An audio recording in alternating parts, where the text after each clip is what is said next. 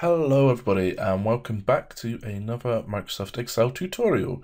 And in this tutorial I'm going to be showing you how to use a secondary axis on a graph. So I've got some data here and this is my sample data that I'm going to be creating a graph with.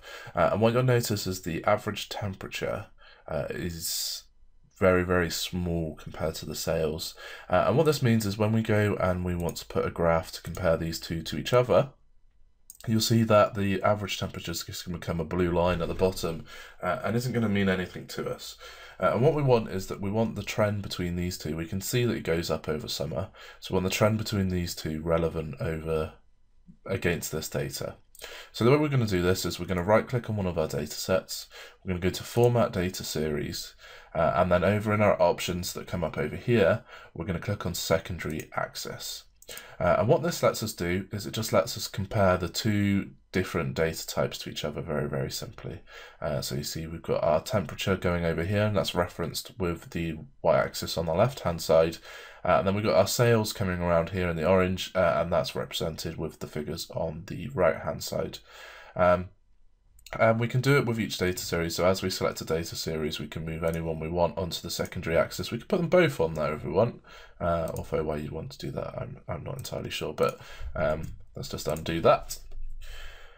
And there it is, that's how you would use a secondary axis. If we get rid of this, I also just want to show you how you can do two different types of graph on one graph. So if we insert a bar chart like this, so sometimes you might want to do the similar thing, except you would want one of them to be a line and one of them to be a bar. So if we right click on this and click change series type, you can see now that we can change this up to a line over here.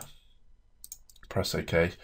Hasn't done anything yet, so what we want to do is just right click on this one, change series chart type, and now it's going to give us these options down here in order to select what we want them to be individually.